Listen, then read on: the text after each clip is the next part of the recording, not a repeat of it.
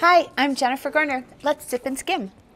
One of the biggest things I feel like I've ever been a part of is bringing Once Upon a Farm, a company that I'm one of the co-founders of, to some WIC families. And by some, I mean we're in 3 states so far. We're gonna knock them all down, but it's a state-by-state process.